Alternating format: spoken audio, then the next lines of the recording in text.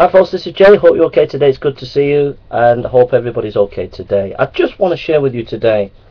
I've said this before, but I've had an immense amount of discussion and talking with atheists, and many atheists on YouTube. Listen to many atheists on YouTube. Listen to many of their videos and read stacks of their stuff. And one thing you need to realize as a young person with atheists is the tremendous deception that atheists do on YouTube and on their websites. There is an industry of deception going on YouTube and by the atheist community on YouTube and their websites, and even by their leaders and scholars. Massive deception, okay? I mean real big deception going on. All the time. Their videos are nothing but straw-manning Christianity, straw-manning, like setting up arguments, okay, against Christianity. But they're not arguments that Christians use, but they give these arguments as if they're Christian arguments, and then they knock them down, and then they say, "Ha, look how stupid Christianity is." But they're not arguments that Christians use. It's what they're using.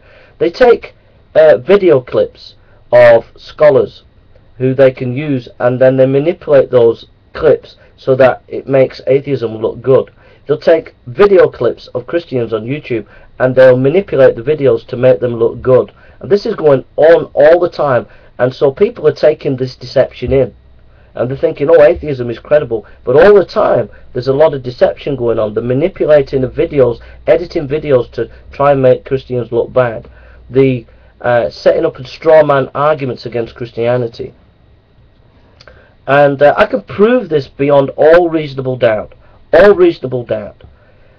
Because if you've got a belief that is worth defending, you're willing to argument and have an academic debate. You would agree with that, wouldn't you?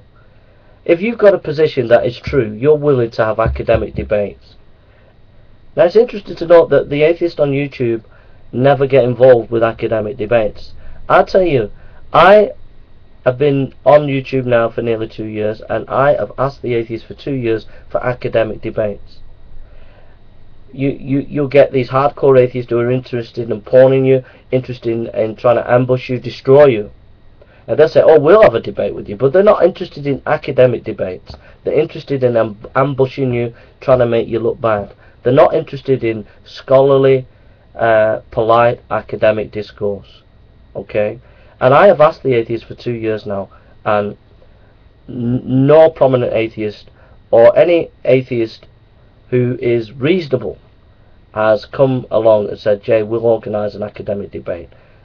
One or two hardcore atheists who are out for their own agenda to try and destroy me or to try and do some propaganda. But I'm on about people who are normal, ordinary people who are atheists who just want an academic debate. On YouTube, the YouTube community have failed consistently, atheist community have failed consistency to take the challenge that I've given them, from the top to the middle on the YouTube in terms of fame and notoriety. So there is a massive deception going on. It's a massive cottage industry. There are people making money out of this. There are atheists who sell their own t-shirts, who've become famous off the back of this industry of deception, like atheist, the Amazing Atheist, or Thunderfoot, or Aaron Ra.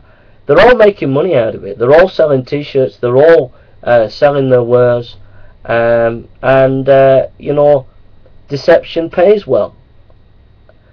So all I can say is, the young people, whenever you see these videos on YouTube by atheists, just ask yourself, where can I go and check out both sides of the argument? That's where I need to go.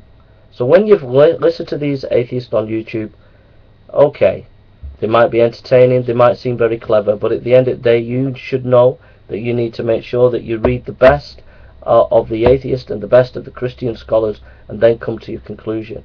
And be wary of the deception of atheists, because once you get into their world, once you get into their mentality, it's very hard to get out.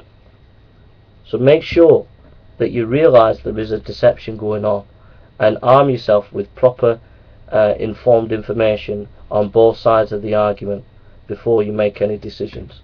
Thank you for listening, and God bless you.